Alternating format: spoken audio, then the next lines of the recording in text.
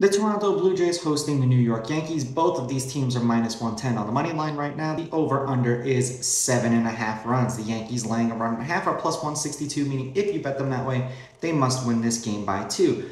The Blue Jays getting a run and a half are -195, meaning if you bet them that way and they win this game outright, you win. They lose by 1, you win. Talion has pitched 5 times so far this year against the Blue Jays. 5 innings, 2 runs, 2 earned. They lost that game 3-0. 6 innings, 1 run, 1 earned. They won that game 9-1 in Toronto. 5 1/3, 1 run, 1 earned. They won 5-3 in New York. 5 2/3, no runs, no earned. They won that game 4-0 in Toronto. 5 innings, 3 runs, 3 earned. They lost that game 4-0 in New York. Berrios has pitched 3 times against the Yankees this year. 5 innings, 3 runs, 3 earned. They won 6-4 in New York. 5 1/3, 5 runs, 5 earned. They've lost 5-3 also in New York. 6 innings, 2 runs, 2 earned. They won that game 9-2 in New York. So he is yet to pitch against the Yankees in Toronto.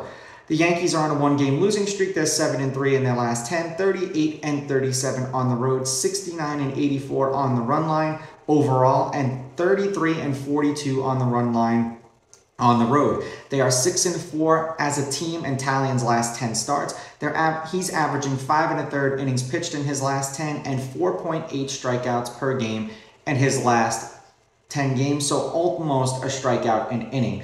The Blue Jays are on a 3-game winning streak. They're 6-4 in their last 10, 44-32 at home, 69-85 on the run line overall, and 29-47 on the run line at home. They are 7-3 as a team in Berrios' last 10 starts. He's averaging 5 1/3 innings pitched in his last 10 and 3.7 strikeouts per game in his last 10 games, so not a big strikeout machine.